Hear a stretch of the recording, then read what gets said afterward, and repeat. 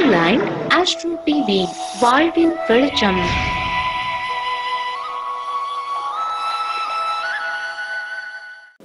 தமிழ்நாட்டுக்குள்ளே இருக்கவங்க அத்தனை பேர் நாகர்கோவில் கன்னியாகுமரியில் இருந்து சென்னையிலேருந்து பெங்களூர்லேருந்து கேரளாக்குள்ளேருந்து அத்தனை பேர் வராங்க.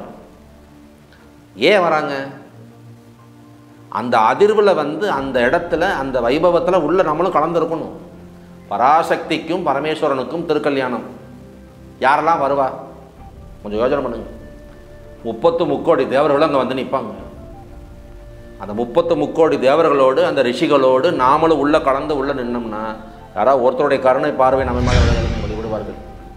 அந்த கூட்டத்தோடு கூட்டமாக நாமும் அங்கே நின்று அந்த தேவர்களோடு சேர்ந்து உள்ளே சென்று அந்த இறைவனை வழிபடும் பொழுது தேவர்களுக்கு அருளும் அந்த இறைவன் நமக்கும் அருள்வான் அப்படிங்கிற தன்மையில் தான் மார்கழி மாதத்து அதிகாலை பூஜை இன்றளவும் நடந்து கொண்டிருக்கிறது. இந்து தர்மமும் சாஸ்திரமே அன்னை பராசக்தியினுடைய அந்த பாத தூளியினுடைய மகிமை என்ன என்பதை நீங்கள் புரிந்து கொள்ள வேண்டும். ஆதிசங்கர பகவத்பாதால் மகா ஞானி சௌந்தர்ய லகரி என சொல்லி 100 பாடல்கள் கொண்ட அந்த பாடலிலே 2வது பாடலிலேயே அன்னையினுடைய அந்த பாத தூளியினுடைய மகிமையை அவர் என்ன சொல்கின்றார் என்றால், அவளுடைய அந்த பாத தூளியின் துணை கொண்டுதான் பிரம்மதேவன் 14 உலகையும் படைத்தான். ஏனென்றால் எங்கள் கனகதாராவுடைய கொள்கையே என்ன தெரியுமா? நாம் மட்டும் ஜெயிக்கணும், நாம் மட்டும் நல்லா இருக்கணும் அப்படிங்கிற சிந்தனை எங்களுக்கு கிடையாது. அத்தனை பேரும் நல்லா இருக்கணும், எல்லாரும் ஜெயிக்கணும், எல்லாரும் மேலே வரணும். அப்படி வந்தால் அதில் ஒரு புண்ணியம். அந்த புண்ணியத்தின் அமைப்பில் தான்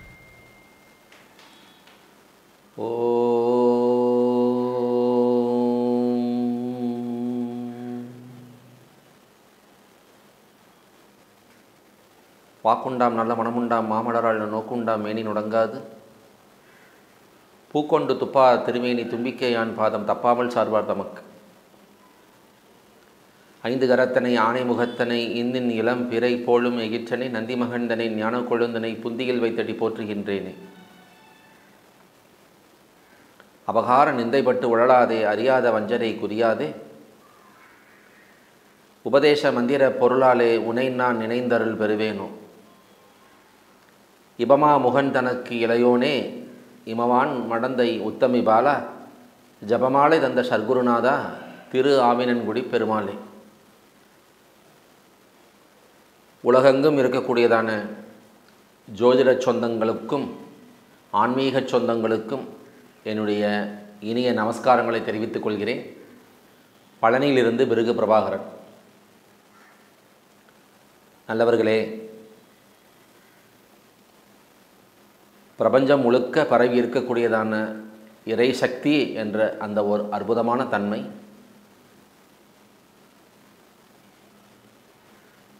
குழந்தைகளாகிய நமக்காக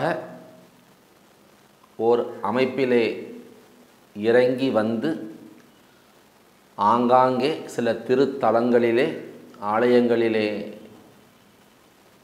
குடிகொண்டிருந்து நம்மை வழிப்படுத்தி நமக்கு நல்ல சில அருளாட்சிகளை செய்து கொண்டு வந்திருப்பது உலகறிந்த உண்மை. இதுவே வேதத்தில் சொல்லப்பட்டதான தர்மம். மகாசக்தி எனும் அந்த இறை ஆற்றல் நமக்காக இறங்கி வந்து நமக்கு அருள் செய்கிறது என்பதுதான் உண்மையே தவிர, அந்த மகாசக்தி என்ற அந்த இறையாற்றலை நோக்கி நாம் செல்வதற்குண்டான தன்மைகள் மிக மிக குறைவு. அவர்கள் இறங்கி வந்து நமக்கு அன்போடும் கருணையோடும் இருந்து நம்மை காத்து வருகிறார்கள் என்பதுதான் உண்மை. அந்த அமைப்பில் எத்தனையோ திருத்தலங்களிலே அந்த இறை மூர்த்தங்கள் இருந்து அருளாட்சி செய்து வந்த போதும் அதில் ஒரு முக்கியமான அமைப்புள்ள திருமேயச்சூர் என்ற ஒரு திருத்தலத்திலே எழுந்தருளி இருக்கக்கூடியதான இறைவன் மேகநாத பெருமான், இறைவி ஸ்ரீ லலிதாம்பிகை, அந்த தெய்வ தம்பதியருக்கு திருக்கல்யாண வைபவம் செய்து வைக்கலாம் என சொல்லி ஒரு சிறிய ஒரு ஆசை. அந்த அமைப்பிலே இந்த கனகதாரா வெல்த் கிரியேட்டர்ஸ் எனும் இந்த ஓர் அமைப்பு சில முயற்சிகள் செய்து வரக்கூடிய 2021 வருடம் ஜனவரி மாதம் 3ஆம் நாள் ஞாயிற்றுக்கிழமை திருமியச்சூரின் அருகிலே இருக்கக்கூடியதான பேரளம் என்னும் ஒரு இடத்திலே ஒரு திருமண மண்டபத்தில் அன்னை ஸ்ரீ லலிதாம்பிகைக்கும் ஐயன் மேகநாத பெருமானுக்கும் திருக்கல்யாண வைபவமும், அதைத் தொடர்ந்து அந்த தெய்வ தம்பதியரின் முன்னிலையில் திருவிளக்கு பூஜையும் செய்வதற்கான ஏற்பாடுகள் செய்து ஏற்பாடுகள் மிக துரிதமாக சென்று கொண்டிருக்கிறது. அந்த அமைப்பில் ஏறக்குறைய ஜனவரி மாதம் 2ஆம் நாள் சனிக்கிழமை அன்று மதிய பொழுதிலே ஒரு 2 மணி அளவில் இருந்தும் கூட அன்பர்கள் அனைவரும் திருமண மண்டபத்திற்கு வர ஆரம்பித்து விடுவார்கள். மாலை பொழுதிலே ஒரு 5 மணி அளவிலே அங்கிருந்து புறப்பட்டு சில முக்கியமான தெய்வங்கள் எழுந்தருளி இருக்கக்கூடியதான இடங்களுக்கு சென்று அந்த தெய்வங்களையும் திருக்கல்யாண வைபவத்திற்கு அழைத்து அவர்களையும் வந்து அந்த திருக்கல்யாண வைபவத்தில் பங்கு கொள்ள வேண்டும் என சொல்லி பிரார்த்தனை செய்து கொண்டு மாலை பொழுதிலே ஓர் 6:30 மணி 7 மணி அளவிலே அனைவருமே திருமண மண்டபம் வந்து சேர்கிறோம். இரவு 7 மணிக்கு மேல் அங்கிருந்து வேத கோஷங்களோடும் மேளதாளங்களோடும் அனைத்து விதமான ஆடம்பரமான ஒரு அமைப்புகளோடும் மாப்பிள்ளை அழைப்பு பெண்ணழைப்பு என்ற வைபவத்திற்கு நாம் புறப்பட்டு சென்று அந்த மாப்பிள்ளை அழைப்பு பெண்ணழைப்பு வைபவத்தை மிகச் செம்மையாக முடித்து மீண்டும் இரவு ஒரு 9 மணி அளவிலே அனைவரும் மண்டபம் வந்து சேர்கிறோம். மண்டபத்தில் அத்துணை பேருக்கும் இரவு சிற்றுண்டி தரப்படும். சனிக்கிழமை அன்று மதியம் ஒரு 2 மணி அளவிலிருந்து ஒரு 3:30 மணி அளவிற்குள் யாரெல்லாம் இந்த வைபவத்திற்கு வருகிறார்களோ அவர்கள் மண்டபத்திற்கு வந்து சேர்ந்து விட்டால் நிச்சயம் அவர்களுக்கு சனிக்கிழமை மதிய உணவும் தரப்படும். மதிய உணவிற்கு பிறகுதான் சில ஆலயங்கள் சென்று வரக்கூடியதான ஒரு சில அமைப்பு. அதைத் தொடர்ந்து மாப்பிள்ளை அழைப்பு பெண்ணழைப்பு என்கின்றதான அந்த நிகழ்வுகள் எல்லாம் நிகழும். அத்தனை பேரும் அதிலே கலந்து கொள்ளலாம்.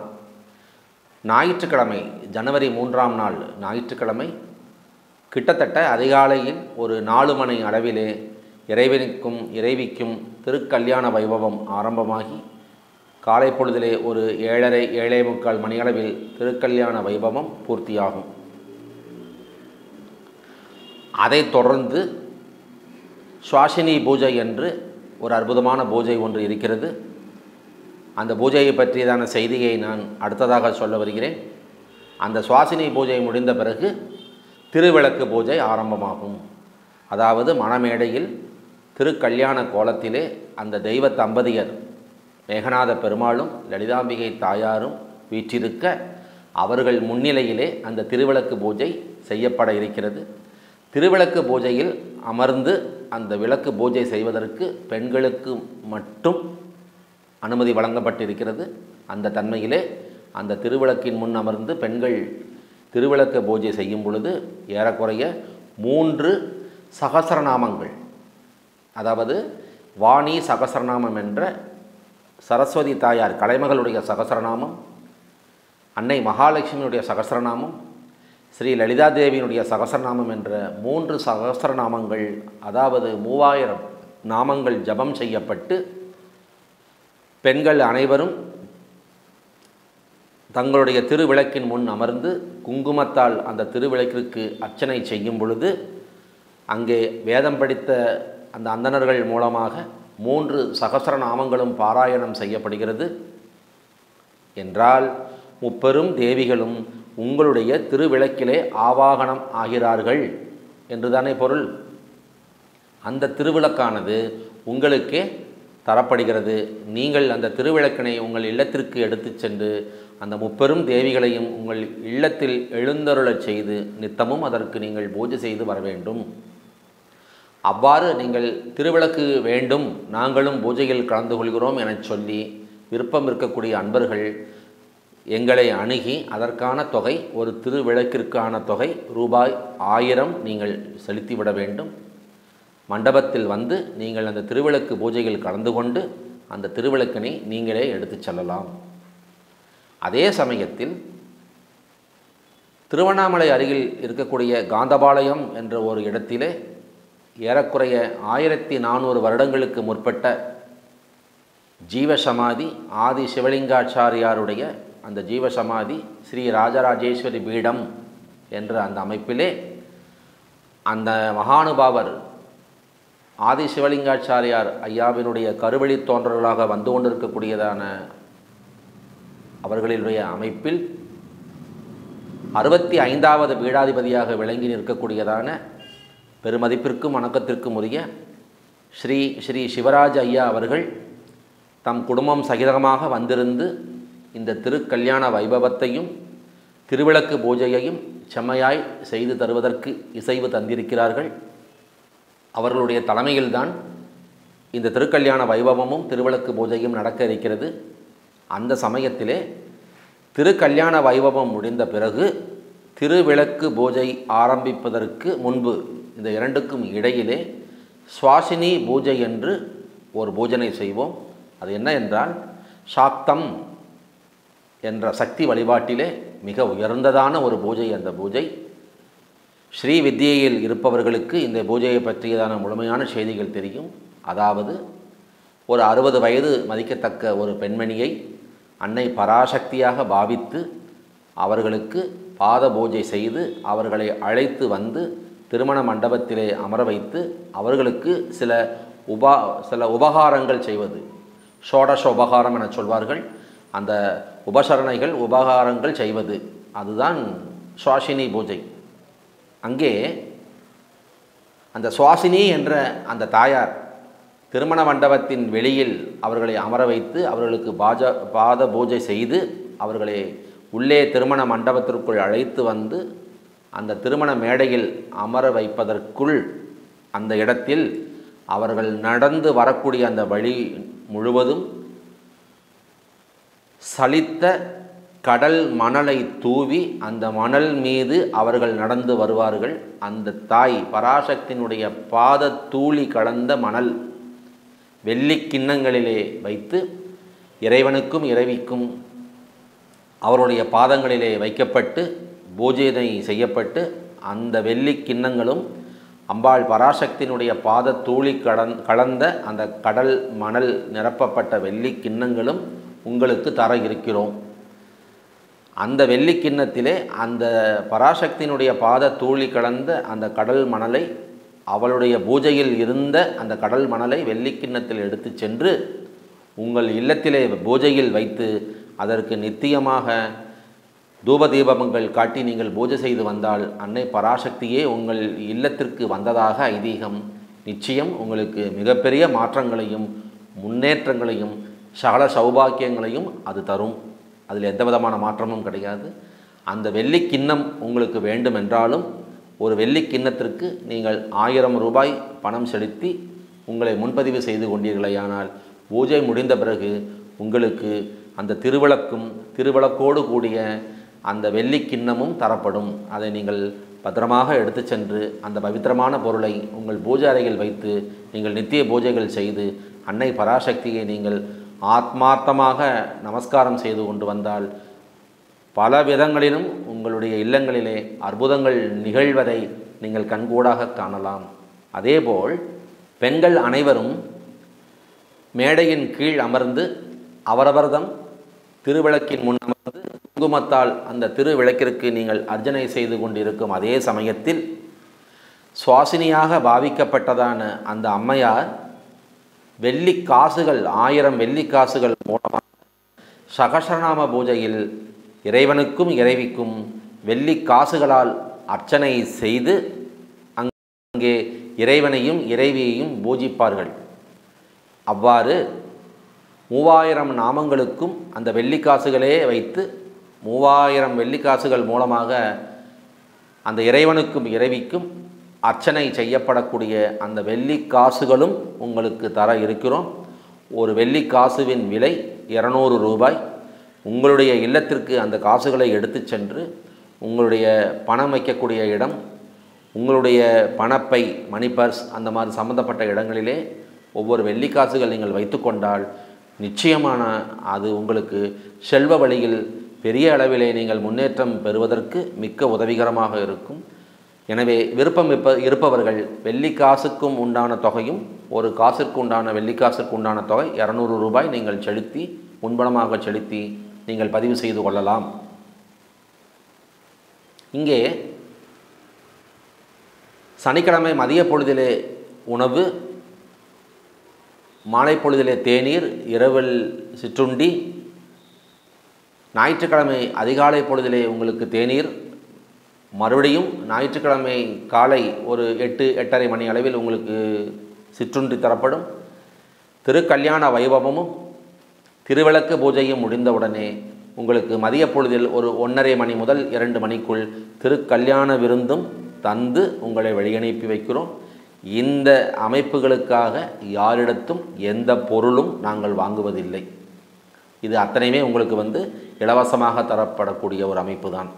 விருப்பம் இருப்பவர்கள் சனிக்கிழமை மதியமே வந்திருந்து எங்களோடு கலந்து அனைத்து ஆலயங்களுக்கும் எங்களோடு வந்து இறைவனை வழிபட்டு அந்த இறை மூர்த்தங்களையும் இந்த மேகநாத பெருமாள் லலிதாம்பிகை என்ற தெய்வ தம்பதியருடைய அந்த திருமணத்திற்கு நீங்களும் அவர்களை ஆத்மார்த்தமாக அழைத்து விட்டு வரலாம்.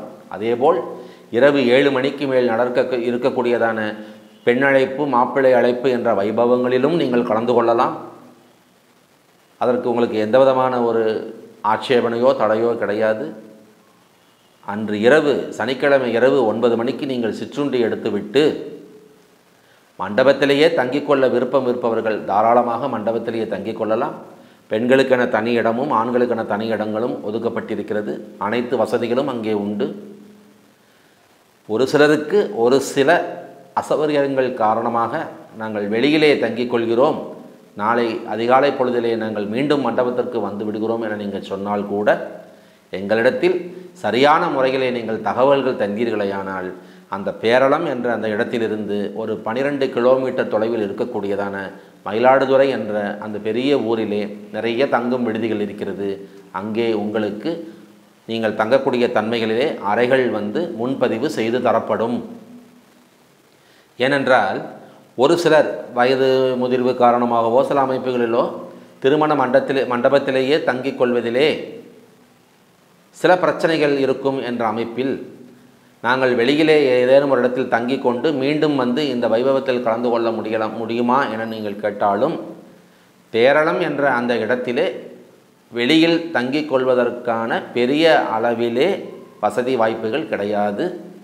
நீங்கள் பேரளத்திலிருந்து நீங்கள் வெளியே சென்று மயிலாடுதுறை சென்றால் 12 கிலோமீட்டர் தான். நீங்கள் மயிலாடுதுறை சென்றால் அங்கே நிறைய தங்கும் விடுதிகள் இருக்கிறது, அங்கே நீங்கள் தங்கிக் கொள்ளலாம். அது குறித்து உங்களுக்கு முன்பதிவு செய்ய வேண்டும் என சொன்னாலும் கூட எங்களை அழைத்து நாங்கள் இத்தனை பேர் வருகிறோம், எங்களுக்கு இத்தனை அறைகள் வேண்டும் என சொன்னால் அதற்குண்டான தொகையை நீங்கள் செலுத்திவிட்டால் முன்பதிவு செய்து நீங்கள் சனிக்கிழமை இரவு மண்டபத்திலேயே அந்த விடுதியினுடைய அமைப்பு கிட்டத்தட்ட அந்த அறைகளுடைய சாவிகள் கூட உங்களிடம் தரப்படும். நீங்கள் சென்று அங்கே தங்கி கொண்டு விட்டு அதிகாலையில் எழுந்து நீங்கள் தயாராகி கிட்டத்தட்ட நாங்கள் ஞாயிற்றுக்கிழமை ஜனவரி மாதம் 3ஆம் நாள் ஞாயிற்றுக்கிழமை அதிகாலை 4:45 மணி 4:45 மணிக்கு திருக்கல்யாணம் ஆரம்பிக்கப்படும். ஏனென்றால் ஆதீனம் ஐயா மதிப்பிற்குரிய ஸ்ரீ சிவராஜ் ஐயா அவர்கள் திருக்கல்யாண வைபவத்திற்கு 3 மணி நேரம் ஆகும் என சொல்லி கூறியிருக்கின்ற காரணத்தால் நாங்கள் அதிகாலை ஒரு 4:15 மணிக்கு திருக்கல்யாண வைபவம் ஆரம்பிக்க இருக்கிறோம். யாருக்கெல்லாம் எப்பொழுதெல்லாம் வருவதற்கு ஏதுவாக இருக்கிறதோ நீங்கள் அனைவரும் அந்த கல்யாண வைபவத்தில் கலந்து கொள்ளலாம். 7:15 மணிக்கு திருக்கல்யாணம் முடிந்தவுடனே சுவாசினி பூஜை செய்யப்படும். கிட்டத்தட்ட 1 மணி நேரம் ஆகும். 8:30 மணி 9 மணியோடு சுவாசினி பூஜை முடிந்த பிறகு திருவிளக்கு பூஜை ஆரம்பிக்கும். குறைந்தபட்சம் திருவிளக்கு பூஜை ஆரம்பிப்பதற்கு 10-10:30 மணி ஆகிவிடும். 2 மணி நேரம். ஏனென்றால் 3 தேவிகளுடைய சகசரநாமம் சொல்லப்பட வேண்டும் அல்லவா?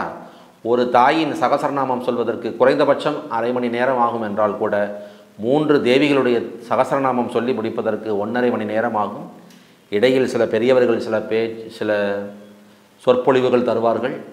அந்த தெய்வீக சிந்தனைகள் சார்ந்ததான அதிமுக்கியமான செய்திகள் எல்லாம் அங்கே தருவார்கள். அதையெல்லாம் சேர்த்து பார்க்கும் பொழுது குறைந்தபட்சம் 2.25 மணி நேரம் ஆகும்.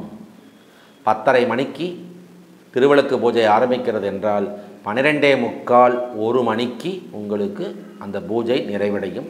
பெண்கள் அத்துணை பேரும் அவ்வளவு பெரிய நேரம் தரையிலே அமர்ந்து திருவிளக்கு பூஜையில் இருப்பது என்பது கடினம் என்ற காரணத்தால் உங்களுக்கு இருக்கைகள் தரப்படுகிறது. பெஞ்ச் சேர் தரப்படும். நீங்கள் அந்த சேரில் அமர்ந்து அந்த பெஞ்சில் வந்து திருவிளக்கு இருக்கும். அந்த திருவிளக்குக்கு நீங்கள் பூஜை செய்யும்படியான ஏற்பாடுகள் செய்திருக்கிறோம்.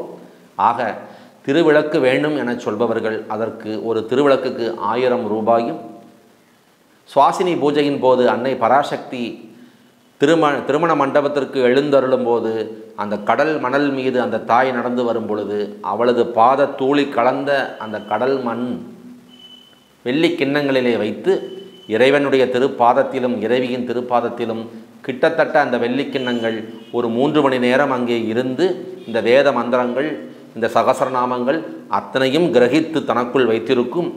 அந்த அம்பாளுடைய அந்த அடிப்பொடி, அந்த பாத தூளி கலந்த அந்த கடல் மண் உள்ள வெள்ளிக்கிண்ணம் வேண்டும் என்றாலும் நீங்கள் ஒரு கிண்ணத்திற்கு 1000 ரூபாய் பணம் செலுத்தி முன்பதிவு செய்து கொண்டால் பூஜை முடிந்து திருக்கல்யாண விருந்து முடிந்தவுடன் நீங்கள் வந்து உங்களுக்கு என்று தரப்பட்டிருக்கக்கூடியதான அந்த டோக்கன், அந்த சம்திங், அந்த அமைப்பை வைத்து நீங்கள் உங்களுக்கு எத்தனை திருவிளக்குகள் வேண்டும், எத்தனை வெள்ளி காசுகள் வேண்டும், எத்தனை வெள்ளி கிண்ணங்கள் வேண்டும் என்பதை நீங்கள் அங்கே அந்த டோக்கன்களை எங்களிடம் நீங்கள் திருப்பி தந்துவிட்டு அதற்குண்டான பொருள்களை நீங்கள் வாங்கி செல்லலாம். சில பல காரணங்களால் எங்களால் இந்த வைபவத்தில் வந்து கலந்து கொள்ள முடியாதுங்க ஐயா, எங்களுக்கு தேவைப்படக்கூடிய பொருள்களுக்கு உண்டானதான தொகையை உங்களுக்கு செலுத்தி விடுகிறோம். எங்களுக்கு அந்த பராசக்தியினுடைய பாத தூளி கலந்திருக்கக்கூடிய அந்த கடல் மண் கொண்ட வெள்ளி கிண்ணம், திருவிளக்கு, வெள்ளி காசுகள் இவை அனைத்தையும் நீங்கள் எங்கள் இல்லத்திற்கு நீங்கள் அனுப்பித்தர முடியுமா என நீங்கள் கேட்டாலும் கூட அதற்கும் நாங்கள் தயாராக இருக்கிறோம், சித்தமாக இருக்கிறோம். அதற்குண்டான அந்த ஒரு கொரியர் சார்ஜ் என்ற ஒரு தபால் செலவு மட்டும் சற்று கூடுதலாக வரும். அதை நீங்கள் அலைபேசியில் தொடர்பு கொண்டு நீங்கள் பதிவுகள் செய்து கொண்டு உங்களுக்கு அப்படியும் கூட எத்தனை வெள்ளிக்காசுகள், எத்தனை வெள்ளிக்கிண்ணங்கள், எத்தனை திருவிளக்குகள் வேணும் என சொல்லி அதற்கான தொகையோடு ஒரு சிறு தொகையான தபால் செலவும் சேர்த்து வங்கி கணக்கிலே நீங்கள் பணம் செலுத்திவிட்டு உங்களை நீங்கள் பதிவு செய்து கொண்டீர்களேயானால் ஜனவரி மாதம் 3ஆம் தேதி இந்த பூஜை முடிந்த பிறகு அதன் பிறகு 1-2 நாட்களிலே உங்களுடைய முழு முகவரியையும் நீங்கள் தந்துவிட வேண்டும். அந்த முகவரிக்கு நீங்கள் கேட்ட பொருள்கள் மிக பத்திரமாக பார்சல் செய்யப்பட்டு உங்களுக்கு கொரியர் தபால் மூலமாக உங்கள் இல்லம் வந்து சேரும். அதற்கும் நாங்கள் ஏற்பாடுகள் செய்திருக்கிறோம். அதேபோல் அயல் நாட்டில் இருக்கக்கூடியதான அன்பர்கள், ஆன்மீக பெரியவர்கள், அவர்களும் கூட இங்கே வந்திருந்து இந்த விழாவிலே கலந்து கொள்ள முடியவில்லை என்றாலும் கூட இதே அஸ்ட்ரோ ஆன்லைன் டிவி மூலமாக உங்கள் இல்லத்திற்கு அந்த மண்டபத்தில் நடக்கக்கூடிய அனைத்து நிகழ்வுகளும் வந்து சேரும். அதை நாங்கள் இங்கே உறுதிப்படுத்திக் கொள்கிறோம். ஏனென்றால் ஜனவரி 2ஆம் நாள் ஏறக்குறைய எங்களுடைய அந்த வைபவங்கள் வந்து சனிக்கிழமை மதியம் ஒரு 3:30 மணியிலிருந்து ஆரம்பிக்கும். அனைத்து வைபவங்களும் நிகழ்வுகளும் இங்கே ஷூட்டிங் செய்யப்படும். இரவு பெண்ணழைப்பு, மாப்பிள்ளை அழைப்பு அனைத்துமே அது உள்ளே வரும். அதேபோல் ஞாயிற்றுக்கிழமை காலையில் 4 மணிக்கு கோபூஜையில் ஆரம்பித்து விநாயகர் பூஜை முடித்து திருக்கல்யாணம் வரையிலிருந்து திருக்கல்யாணம் முடிந்து சுவாசினி பூஜை முடிந்து திருவிளக்கு பூஜை அனைத்து வைபவங்களும் உங்களுக்கு இங்கே வந்து ஷூட்டிங் எடுக்கப்பட்டு உங்களுக்கு அஸ்ட்ரோ ஆன்லைன் டிவி மூலமாக உலகெங்கும் தரலாம். அவரவர் தம் இல்லத்திலேயே இருந்து இந்த வைபவத்தை கண்ணார கண்டு மகிழட்டும், அந்த தெய்வ தம்பதியுடைய திருவருளுக்கு ஆளாகட்டும் என்றதான ஒரு அமைப்பிலே அதற்கும் நாங்கள் ஏற்பாடுகள் செய்திருக்கிறோம்.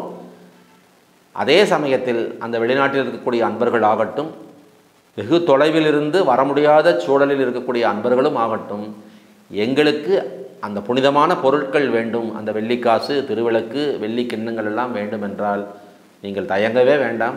அதற்காக நீங்கள் மலைக்க வேண்டாம். உடனடியாக எங்களை அலைபேசியின் மூலமாக அணுகி எங்களுக்கு இத்தனை வெள்ளிக்காசுகள், இத்தனை வெள்ளி கிண்ணங்கள், இத்தனை திருவிளக்குகள் வேண்டும் என சொல்லி அதனுடைய விலைகளெல்லாம் அதனுடைய அமைப்புகள் என்ன என நான் ஏற்கனவே சொல்லிவிட்டேன். மீண்டும் ஒரு முறை கூறுகிறேன். ஒரு திருவிளக்கு 1000 ரூபாய், ஒரு வெள்ளிக்கிண்ணம் அன்னை பராசக்தியின் பாதத்தூளி கலந்த அந்த கடல் மணலோடு கூடியதான ஒரு வெள்ளிக்கிண்ணம் 1000 ரூபாய். சகசநாமத்தின் போது அந்த இறை தம்பதியருக்கு அர்ச்சிக்கப்பட இருக்கக்கூடியதான அந்த வெள்ளி நாணயம், ஒரு நாணயம் 200 ரூபாய். இதில் எது எது எத்தனை வேண்டும் என சொல்லி நீங்களே கணக்கீடு செய்து என்னை அழைக்கும் பொழுது அது சம்பந்தமான அமைப்பிலே தபால் செலவு என்ன ஆகும் என சொல்லி நான் ஒரு சிறு தொகையை சேர்த்து கூறுவேன்.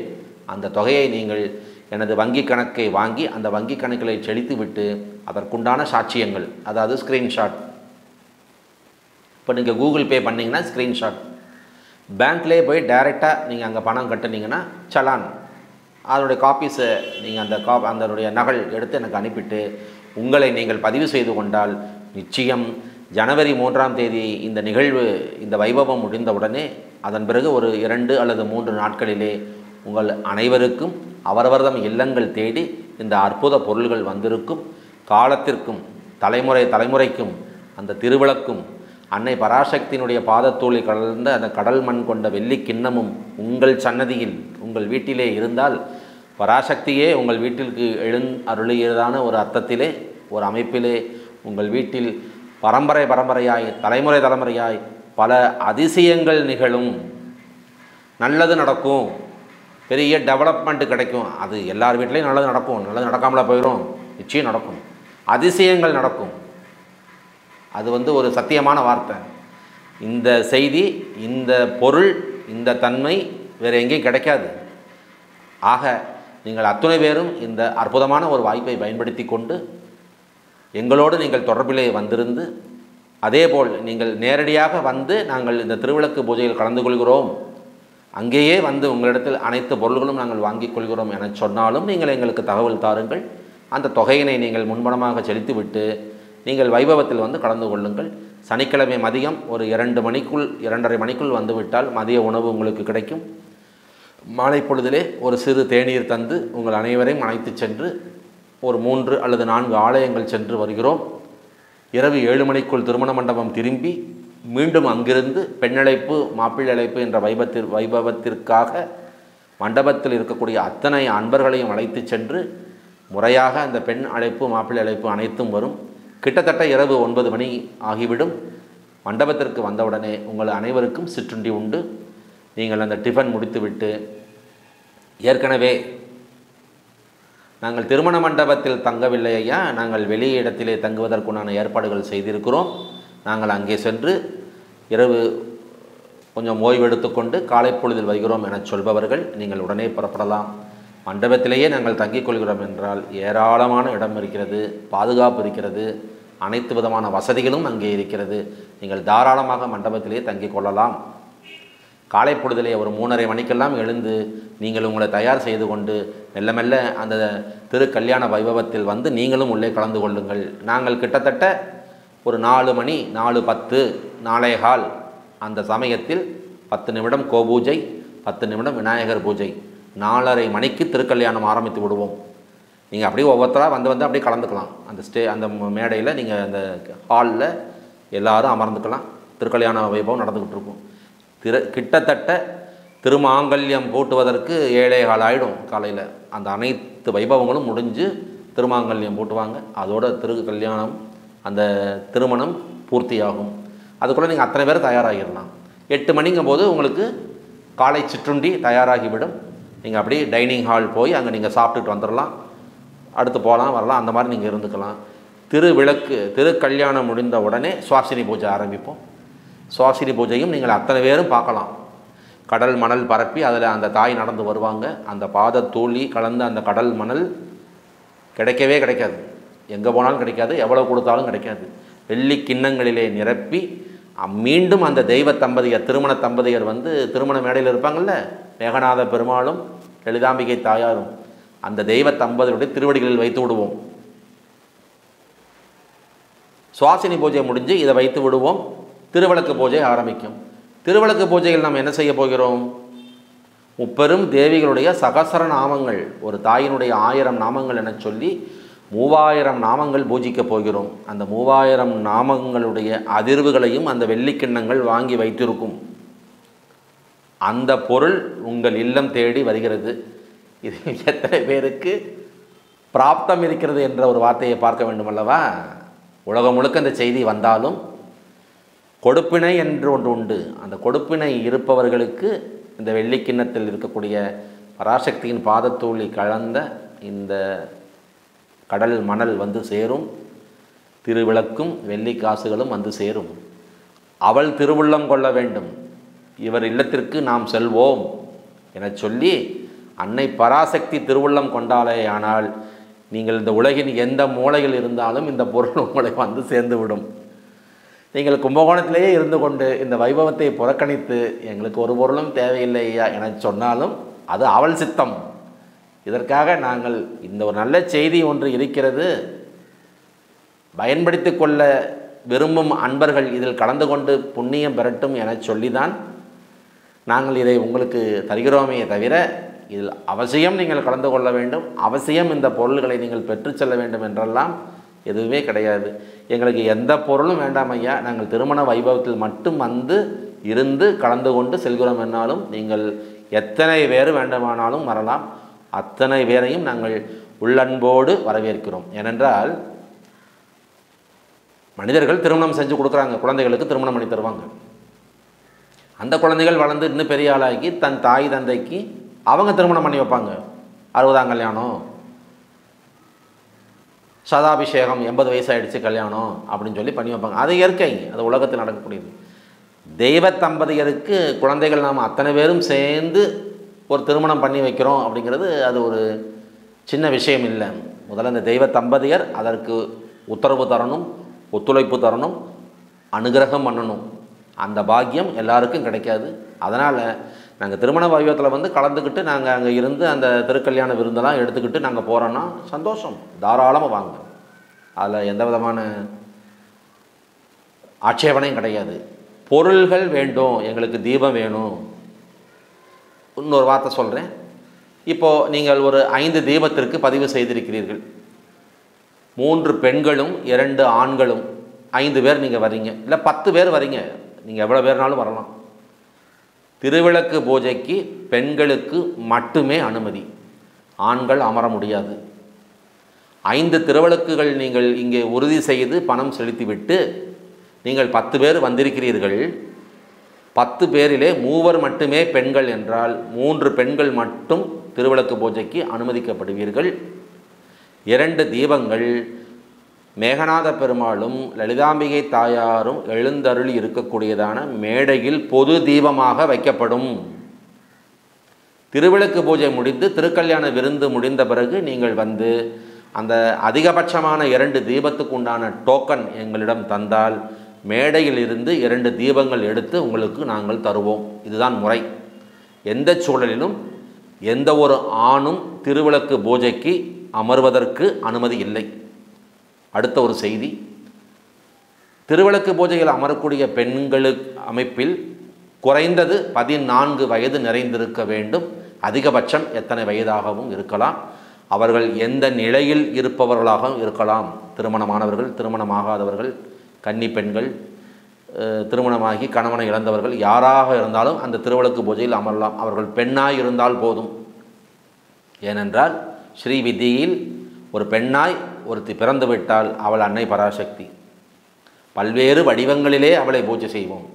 நித்திய கல்யாணியாக, சுமங்கலியாக, பாலாவாக, ஷோடசி என்ற தன்மையிலே, சுவாசினி என்ற அமைப்பிலே எப்படியெல்லாம் அவளை வர்ணனை செய்து அவளை பூஜை செய்ய முடியுமோ பூஜை செய்யலாம்.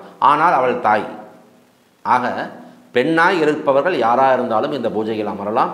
அதில் எந்த பேதமும் கிடையாது. ஒரே ஒரு சிறு உதவி, மீண்டும் சொல்கிறேன், இந்த நிகழ்வு முழுக்க முழுக்க இங்கே இந்த ஆன்லைன் அஸ்ட்ரோ டிவி மூலமாக எடுக்கப்பட்டு உலகம் முழுக்கவும் அனுப்பப்பட இருக்கின்ற காரணத்தால் அனைத்து விதத்திலும் எந்த விதமான தொந்தரவுகளும் இல்லாமல் நாமும் ஒத்துழைப்பு தர வேண்டும் என்கின்றதான அமைப்பிலே கிட்டத்தட்ட 13 வயதுக்கு குறைந்த பெண் குழந்தைகளாக இருந்தாலும் அவர்களுக்கும் அந்த சமயத்தில் திருவிளக்கு பூஜை நடக்கக்கூடிய 2.25 மணி நேரம் என்ற அந்த சமயத்தில் திருமண மண்டபத்திற்குள் இருப்பதற்கு அனுமதி இல்லை. நீங்கள் ஒரு கை குழந்தைகள், 2 வயது குழந்தை, 4 வயது குழந்தைகள் எல்லாம் நீங்கள் எடுத்துக்கொண்டு திருவிளக்கு பூஜையில் கலந்து கொள்ள வருவீர்களேயானால் திருவிளக்கு பூஜை ஆரம்பிக்கும் வரைக்கும் அந்த குழந்தைகள் உங்களோடு இருக்கலாம். திருவிளக்கு பூஜை ஆரம்பிக்கப் போகிறது என்றால் நிச்சயம் தகுந்த ஒரு நபர் மூலமாக அந்த குழந்தையை நீங்கள் தந்து பாதுகாப்போடு அவர்களை வெளியிலே அனுப்பிவிட்டு நீங்கள் மாத்திரமே அங்கே இருந்து அந்த திருவிளக்கு பூஜையில் கலந்து கொள்ள வேண்டும். எந்த சூழலிலும் ஒரு 5 வயது குழந்தையை என் அருகில் அமர்த்தி கொள்கிறேன், ஒரு 8 வயசு பையன் என் பக்கத்திலே நிற்க வைத்துக் கொள்கிறேன் அப்படின்னா சொன்னால் அனுமதி தரமாட்டோம். அவங்களுக்கு அந்த மெச்சூரிட்டி இருக்காது, சூழல் தெரியாது, 1/4 மணி நேரம் அமைதியாக இருப்பாங்க, அவ்வளோதான். அதுக்கு மேலே அவங்க சில தேவையில்லாத சில சிக்கல்கள் வரும். டோட்டலாக வேர்ல்டு ஃபுல்லாக உலகம் முழுக்க செல்லக்கூடிய இந்த செய்தியில் தேவையற்ற இடையூறுகளும் இடர்பாடுகளும் வந்துவிடக்கூடாது என்பதற்காகத்தான் இப்படி ஒரு ஏற்பாடு. நீங்கள் அத்துணை பேரும் நல்ல விதமாக ஒத்துழைப்போடு இருந்து இந்த அன்னை பராசக்திக்கும் பரமேஸ்வரனுக்கும் நடக்க இருக்கும் இந்த திருக்கல்யாண வைபவத்திற்கும், அதைத் தொடர்ந்து அங்கே இருக்கக்கூடியதான சுவாசினி பூஜை, அதைத் தொடர்ந்து வரக்கூடியதான திருவிளக்கு பூஜை அனைத்து விதத்திலும் ஒத்துழைப்புகள் தந்து சீரோடு சிறப்போடு இந்த பூஜை நடக்க வேண்டும். அதற்கு நீங்கள் அனைவரும் வந்திருந்து பெரும் திரளாக கலந்து கொண்டு இந்த விழாவினை நீங்கள் சிறப்பிக்க வேண்டும். அதேபோல் உங்களுக்கு தேவையான பொருட்கள் எது வேணுமோ அந்த பொருட்களுக்கு உண்டான தொகையை செலுத்தி நீங்கள் முன்பதிவு செய்து கொள்ள வேண்டும். ஏனென்றால் அந்த கடைசி நிமிஷத்தில் அங்கே வந்து எனக்கு இன்னும் ஒரு 5 தீபம் ஜாஸ்தியாக வேணும், ஒரு 4 கிண்ணங்கள் இன்னும் நிறைய வேணும், ஒரு 10 காசு வெள்ளி காசு இன்னும் நிறைய வேணும் அப்படின்னு சொல்கிற போது அது சற்று குழப்பங்களை தரும். இல்லை என்று சொல்லும் அமைப்பிலே எங்களுக்கும் அது கொஞ்சம் சங்கடத்தை தரும், உங்களுக்கும் அது வேதனையை தரும். அதான் உண்மை. எங்களுக்கு மெட்டீரியல் தீர்ந்து போச்சுங்க, நீங்கள் கேட்குறது இல்லை, புக் பண்ண அளவுக்கு நாங்கள் இப்போ எங்களுக்கு கிட்டத்தட்ட 450 தீபங்கள் புக் ஆகிருக்கு, 90-95 வெள்ளிக்கிண்ணங்கள் புக் ஆகிடுச்சு, 800 வெள்ளி காசுகள் புக் ஆகிடுச்சு, இன்னும் போயிட்டுருக்கு. ஏன் இவ்வளவுக்குரிய காலகட்டத்தில் வந்து இதை கொடுக்குறோம் அப்படின்னா, எங்களுடைய டார்கெட்டு வந்து 85% ஃபுல்லாகிடுச்சு. 504 தீபம், 1008 பாதி 504 தீபம், 504 தீபம் வச்சு பூஜை வைக்கலான்னு ஒரு டார்கெட்டு. 460 தாண்டிடுச்சு. இன்னும் எங்களுக்கு இன்னும் 15 நாள் இருக்குது, எங்களுக்கு தாராளமாக 500 தொட்டுரும். வெள்ளிக்காசுகள் 1000 காசுகள், 800 காசு புக் ஆகிடுச்சு, இன்னொரு 200 காசு புக் ஆகிடும். 150 வெள்ளிக்கிண்ணங்கள், 90 வெள்ளிக்கிண்ணங்கள் புக் ஆகிடுச்சுன்னு ஒரு 60 வெள்ளிக்கிண்ணங்கள் புக் ஆகிடும். அப்போ ஏன் இவ்வளவு தாமதமான ஒரு சூழலில் இந்த செய்தி உங்களுக்கு தரணும்? ஒரு சின்ன ஆதங்கம், எல்லாருக்கும் போட்டுமே, எல்லாரும் இந்த செய்தியை பார்க்கட்டுமே, எல்லாரும் இதில் வந்து கலந்துக்கட்டுமே, எங்கே இருந்தாலும் சரி, எந்த நாட்டில் இருந்தாலும் சரி. ஏனென்றால் இந்த வைபவம், இந்த நிகழ்வு முழுக்க இந்த அஸ்ட்ரோ ஆன்லைன் டிவி மூலமாக உங்களுக்கு உங்கள் வீடு தேடி வரப்போகுது. யூடியூப்பில் நீங்கள் பார்த்துடலாம். நீங்கள் கிட்டத்தட்ட இந்த வைபவத்தில் கலந்து கொண்ட ஒரு உணர்வு கிடைக்கும். பொருள் வேணும்னு ஆதங்கப்படுறவங்க என்ன பண்ணுவாங்க, அடடா அருமையான ஒரு ஆப்பர்ச்சுனிட்டி நம்ம மிஸ் பண்ணிட்டோம், நமக்கு இவங்க தகவலே கொடுக்கலையே, கொடுத்துருந்தா இந்த அற்புதமான பொருள்கள், கிடைக்காத இந்த பொருள்கள் நம்ம வீட்டுக்கு வாங்கியிருக்கலாமேன்னு சொல்லி நீங்கள் ஆதங்கப்படக்கூடாது.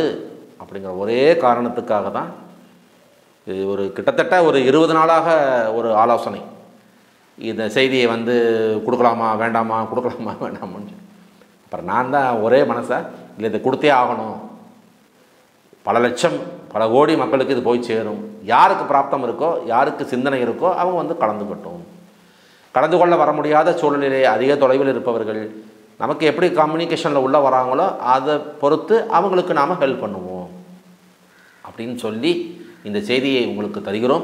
எனவே நீங்கள் அனைவரும் இதில் பங்கு கொண்டு இந்த பெருவிழாவினை நம்மளுடைய பெற்றோர், நம்ம பெற்றோரில் உலகத்துக்கே அவங்க தான் தாயும் தந்தையும், அந்த தாயாருக்கும் அந்த தகப்பனாருக்கும் குழந்தைகளாகிய நாம் அனைவரும் சேர்ந்து ஒரு திருக்கல்யாணம் செய்து வைக்கிறோம் என்றால் அது பெரிய புண்ணியம் இல்லையா? அது மகாபாகியம். அந்த விழாவிலே கலந்து கொண்டு அனைத்து விதத்திலும் எங்களோட ஒத்துழைப்பு தந்து இந்த விழாவினை நீங்கள் நிச்சயமாக பெருமைப்படுத்தி தருவீர்கள் என்ற நம்பிக்கையோடு உங்களை அத்துணை பேரையும் இந்த விழாவிற்கு வருக வருக என வரவேற்று இந்த உரையை நான் இதோடு நிறுத்தி கொள்கிறேன். இங்கே கூட உங்களுக்கு தரப்பட இருக்கக்கூடியதான வெள்ளி கிண்ணங்களும் அந்த வெள்ளி காசுகளும் இங்கே இருக்கிறது. திருவிளக்கு இந்த மாடல் இல்லை, அது வேறொரு மாடலில் இருக்கும். நான் ஒரு உதாரணத்துக்காக இந்த மாடலில் ஒரு திருவிளக்கு வச்சுருக்கிறேன். அந்த திருவிளக்கோட மாடல் வேறு, சரிங்களா? அந்த மாதிரி தன்மைகளில் அது உங்களுக்கு தரப்பட இருக்கிறது. அனைவரும் இந்த அற்புத வாய்ப்பை பயன்படுத்தி கொண்டு எல்லாம் வல்ல அன்னை பராசக்தி லலிதை ஐயன் மேகநாத பெருமாளின் திருவருளுக்கு ஆளாகுமாறு கேட்டுக்கொண்டு என்னுடைய உரையை நான் இதோடு முடித்துக்கொள்கிறேன். என்னுடைய அலைபேசி எண் தருகிறேன். என்னை நீங்கள் அனைவருமே அறிவீர்கள், இல்லாமல் இல்லை. யூடியூப்பில் நான் நிறைய ப்ரோக்ராம்ஸ் பண்ணியிருக்கிறேன். எனக்கு நிறைய ஃபாலோயர்ஸ் நிறைய பேர் இருக்கீங்க. இருப்பினும் புதியவர்களாக இருந்தாலும் என்னுடைய அலைபேசி எண் நான் தருகிறேன். அவசியம் நீங்கள் அந்த அலைபேசி எண்ணிலே நீங்கள் என்னோட தொடர்பிலே வாருங்கள். அதேபோல் அப்படி வந்து எங்களுக்கு இந்த பொருள் வேணுமையா என நீங்கள் கேட்டால் நிச்சயம் உங்களுக்கு என்னுடைய வங்கி கணக்கு எண் தருகிறேன். அதிலே நீங்கள் அந்த பணத்தை செலுத்திவிட்டு அதை நீங்கள் பதிவு செய்து கொள்ள வேண்டும்.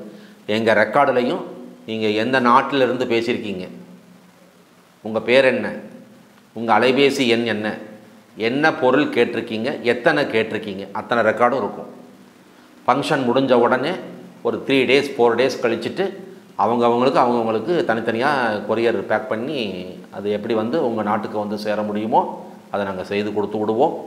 உள்நாட்டிலே இந்தியாவில், அதாவது தமிழ்நாடு, கேரளா, கர்நாடகா அந்த மாதிரி மாநிலங்களில் இருந்து கேட்பவர்களுக்கு அதேபோல் கொரியர் சர்வீஸ் மூலமாக நீட்டாக அந்த மெட்டீரியல் பார்சல் பண்ணி உங்கள் இல்லங்கள் வந்து சேரும்படியாக ஏற்பாடுகள் செய்து விடுவோம்.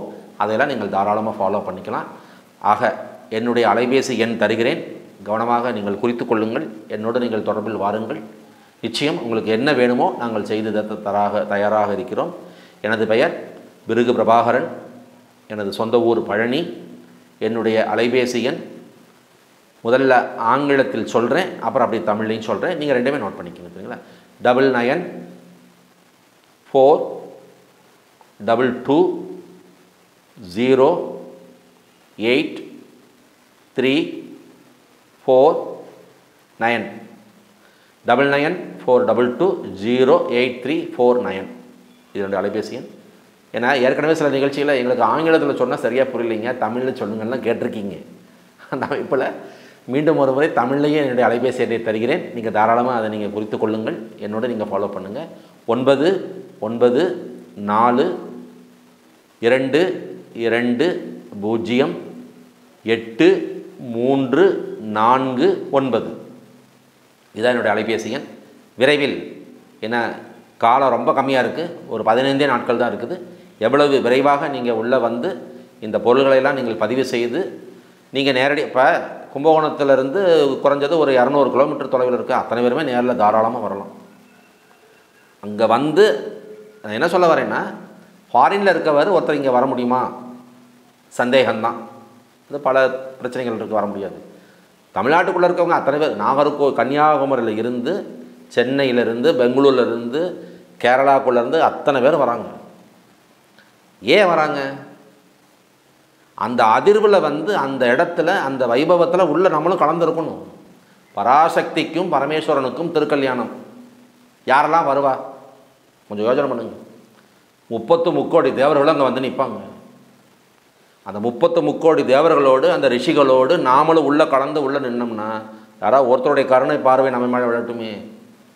மார்கழி மாதம் என்பது ஒரு நாளினுடைய அதிகாலை பொழுது என்பது ஐதீகம். ஒரு நாள், ஒரு வருஷத்துக்கு முழுக்க ஒரு நாள் அப்படின்னா அந்த நாளினுடைய அதிகாலை பொழுது என்ன? பிரம்ம முகூர்த்தம். அதான் மார்கழி. அந்த பிரம்ம முகூர்த்த நேரத்தில் தேவாதி தேவர்கள் அத்துணை பேரும் இறைவன் எழுந்தருளக்கூடிய ஆலயத்துக்கு வந்து அவர்களை வழிபடுவதாக ஐதீகம். அவர்கள் அத்தனை பேரும் அந்த வாசலிலே காத்திருந்து அந்த வாயிற்கதவு திறந்தபோது அத்தனை பேரும் உள்ளே சென்று இறைவனை வழிபடுவார்கள். அந்த கூட்டத்தோடு கூட்டமாக நாமும் அங்கே நின்று அந்த தேவர்களோடு சேர்ந்து உள்ளே சென்று அந்த இறைவனை வழிபடும் பொழுது தேவர்களுக்கு அருளும் அந்த இறைவன் நமக்கும் அருள்வான் அப்படிங்கிற தன்மையில் தான் மார்கழி மாதத்து அதிகாலை பூஜை இன்றளவும் நடந்து கொண்டிருக்கிறது. இந்து தர்மமும் சாஸ்திரமும் அதை பற்றி பேசவே முடியாது. அதை பற்றி பேசணும்னா நிறைய போகும். ஒரே ஒரு செய்தியை முடித்து சொல்லி இந்த அமைப்பை நான் முடிக்கிறேன். அன்னை பராசக்தியினுடைய அந்த பாத தூளியினுடைய மகிமை என்ன என்பதை நீங்கள் புரிந்து கொள்ள வேண்டும். ஆதிசங்கர பகவத்பாதால் மகா ஞானி சௌந்தர்ய லகரி எனச் சொல்லி 100 பாடல்கள் கொண்ட அந்த பாடலிலே 2வது பாடலிலேயே அன்னையினுடைய அந்த பாத தூளியினுடைய மகிமையை அவர் என்ன சொல்கின்றார் என்றால், அவளுடைய அந்த பாத தூளியின் துணை கொண்டுதான் பிரம்மதேவன் 14 உலகையும் படைத்தான். அதைவிட ஒரு படி மேலே சென்று ஸ்ரீமன் நாராயணன் அந்த பாதத்தூளியை ரத்ன சிம்மாசனத்திலே வைத்து அனுதினமும் அந்த பாதத்தூளிக்கு பூஜை செய்து வருகிறான். அதைவிட ஒருபடி மேலே சென்ற ஐயன் பரமேஸ்வரன் அந்த பாதத்தூளி கலந்த அந்த திருநீற்றை தன் உடலெங்கும் பூசி மகிழ்ந்தான் என சொல்கின்றார் ஆதிசங்கரர். என்றால் அன்னை பராசக்தியினுடைய பாதத்தூளிக்கு இன்னி வேறு ஏதாவது சொல்லி இது எவ்வளவு பெரிய மகிமை, அது என்ன சொல்கிறது? அந்த பாதத்தூளி கலந்த அந்த கடல் மணல் வெள்ளி கிண்ணங்களிலே நிரப்பப்பட்டு முப்பெரும் தேவியராகிய அன்னை வாணி, மகாலட்சுமி, மகாசக்தி என்ற லலிதையினுடைய சகசரநாமங்கள் என்ற அந்த அதிர்வுகளை தாங்கி உங்கள் இல்லம் வருகிறதென்றால் அது பிராப்தம் வேணும். நான் திருப்பி சொல்கிறது அதே தான். நிச்சயமாக அது உங்கள் இல்லத்துக்கு வரணும்னா பிராப்தம் வேணும். பிராப்தம் இருந்தால் வரும். சொல்ல வேண்டியது சொல்லுவோம். யாருக்கு வேணுமோ வாங்கி பயன்பெறும்படி கேட்டுக்கொண்டு வாய்ப்பளித்த உங்கள் அத்தனை நல்ல நெஞ்சங்களுக்கும் என்னுடைய நமஸ்காரங்களை தெரிவித்துக் கொள்கிறேன். என்னை நீங்கள் அலைபேசியில் அணுகி உங்களுக்கு என்ன பொருள்கள் வேணுமோ அந்த பொருள்களை நீங்கள் நேரில் வந்து பெற்றுக்கொண்டாலும் சரி, ஐயா எங்களால் வர இயலாது, பூஜை முடிந்த பிறகு எங்கள் முகவரிக்கு இதை அனுப்பி வைத்து விடுங்கள் என சொல்லி கேட்டாலும் சரி, அதை உங்களுக்கு தந்து அந்த தெய்வ அதிர்வுகளை உங்கள் இல்லத்திற்கு அனுப்பி வைப்பதில் நாங்கள் பேரானந்தம் அடைகிறோம். ஏனென்றால் எங்கள் கனகதாராவுடைய கொள்கையே என்ன தெரியுமா? நாம் மட்டும் ஜெயிக்கணும், நாம் மட்டும் நல்லா இருக்கணும் அப்படிங்கிற சிந்தனை எங்களுக்கு கிடையாது. அத்தனை பேரும் நல்லா இருக்கணும், எல்லாரும் ஜெயிக்கணும், எல்லாரும் மேலே வரணும். அப்படி வந்தால் அதில் ஒரு புண்ணியம். அந்த புண்ணியத்தின் அமைப்பில் தான். ஏன்னா எங்கள் டார்கெட் கிட்டத்தட்ட முடிஞ்சிருச்சு. போதும், இன்னி உங்கள்கிட்ட இருந்தெல்லாம் இந்த மெட்டீரியல்லாம் நாங்கள் வாங்கி கலெக்ஷன் பண்ணி அதுக்கு உண்டானதெல்லாம் ஏற்பாடு பண்ணி பூஜை முடிஞ்சு மறுபடியும் ஒரு 4 நாள் எங்கள் வேலையெல்லாம் விட்டுட்டு அத்தனை பேருக்கு இதை கொரியர் மூலமாக அனுப்பி உங்கள் இல்லம் வந்து சேர்ந்ததான்னு சொல்லி அதை விசாரித்து கேட்டு எவ்வளோ ரிஸ்க்கு. ஏன் நாங்கள் ரிஸ்க் எடுக்கிறோம்? எல்லாரும் ஜெயிக்கணும், எல்லாரும் வாழணும், எல்லாரும் வாழணும், எல்லாரும் நல்லா இருக்கணும். அந்த தன்மையில் தான் நாங்கள் இதை ஒரு சேவையாக செய்கிறோம். அதனால் அத்தனை பேரும் இந்த அற்புத வாய்ப்பினை பயன்படுத்தி கொண்டு அன்னை பராசக்திக்கும் பரமேஸ்வரனுக்குனுடைய அந்த கருணைக்கு நீங்கள் ஆளாகி மென்மேலும் சிறப்புற்று வாழ வேண்டும். அதற்கு எல்லாம் அல்ல அந்த பராசக்தி உங்களுக்கு அருள வேண்டும் என சொல்லி என்னுடைய நன்றியறிதலை தெரிவித்துக் கொள்கிறேன். நன்றி, வணக்கம்.